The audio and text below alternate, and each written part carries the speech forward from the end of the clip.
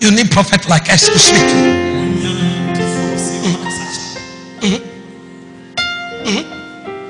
Now you don't love the lady again. You don't love the man again. What happened? It broke my heart. You made him or her to break your heart. So repent. Am I talking to all of you here? People think marriage is just marriage.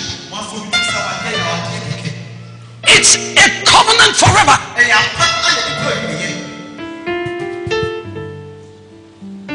That's why when you are going to be careful the kind of man or the woman you go to marry. You say, I didn't know.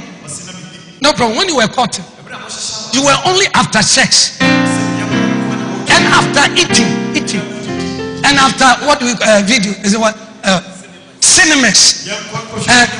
Let's go to cinema.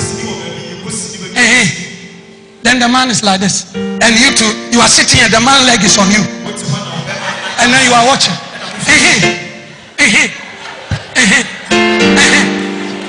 Then you sit there.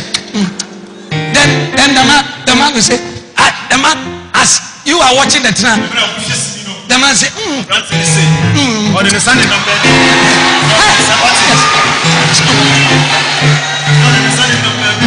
and then from there you go to a room.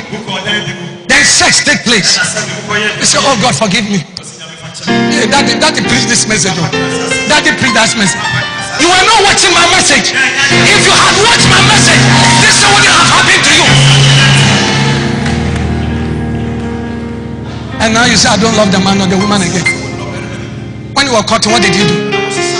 The foundation of everything is the strength of that thing. So before you get married, if you do not build a solid foundation, the marriage will not stand and will never survive challenges.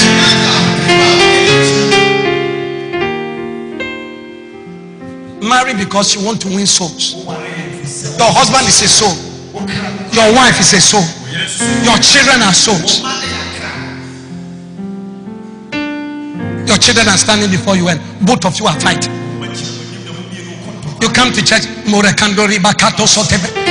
fighting in presence of your children, slapping yourself, insulting one another, abusing one another.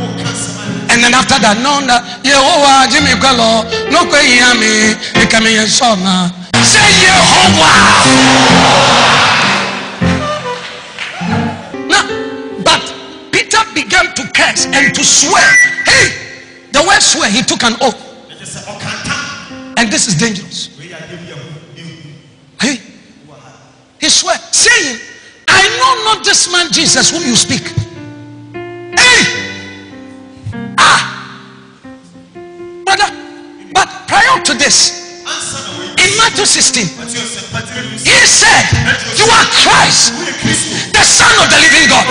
But now look at what he's saying. Not everyone that helps you loves you.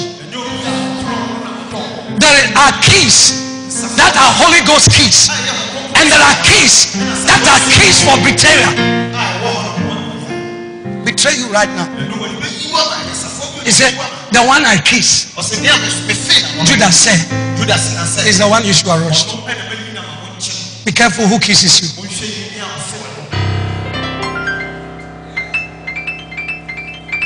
If you're a lady, any man, you allow the man to kiss you.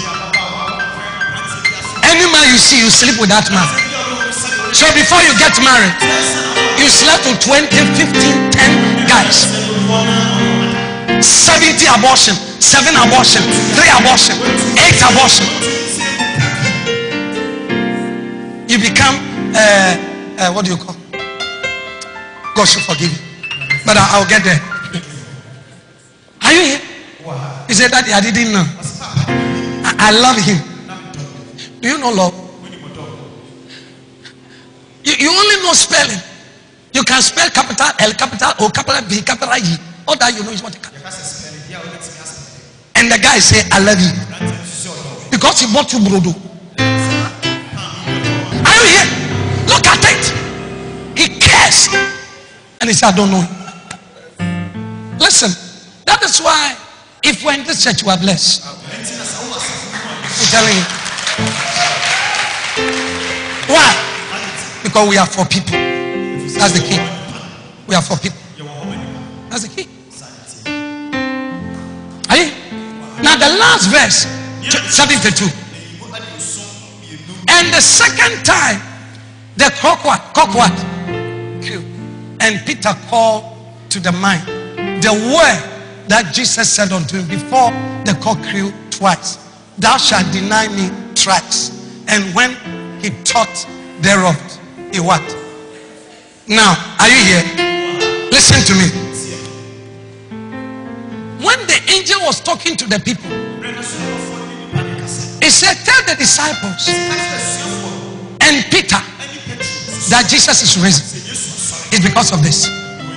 He mentioned the name Peter specifically so that they will let Peter know that after his resurrection, his sins are remitted and forgiven. Are you here? If you are here, no matter whatever you've done in life, I don't know what kind of sin you committed. The devil say you cannot be forgiven. It's a liar. As I have said it, you are completely forgiven. Are you here? He said, I smoke, so I cannot come to church. Listen, you are forgiven. If you are forgiven and remitted, and you are still smoking, come to church and listen to the message.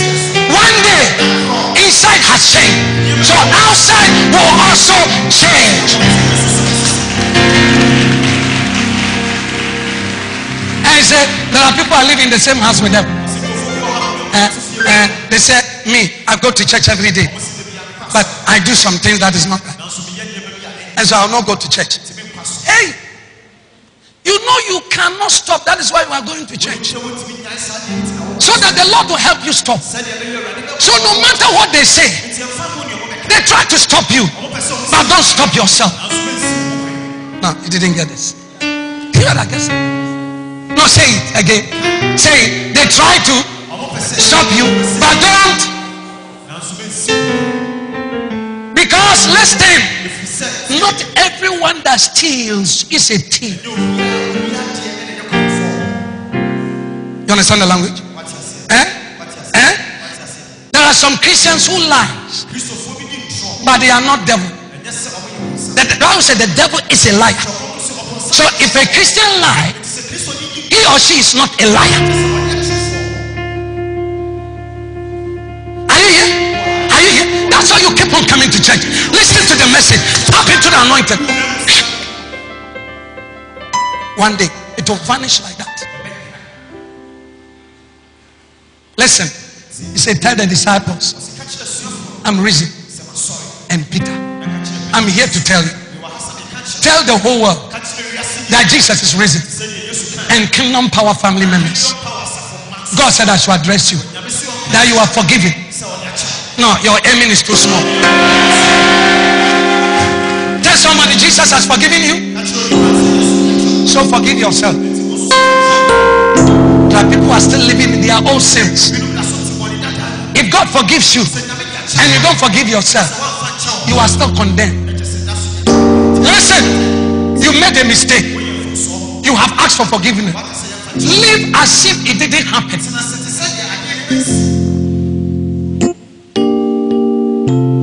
Today, if you have not received Christ as your Lord and personal Savior, if you don't have eternal life in you, if you have not said, oh, Jesus is the Son of God, if you have not said, oh, I believe in his death, I believe that he died, he resurrected in my place. If you have not done it, then you want to receive Christ into your heart, lift up your right hand and I'll lead you to Christ. Thank you, brother. Thank you. If you want to receive Christ into your heart, to remit your sins, to forgive you completely, lift up your right hand above your head.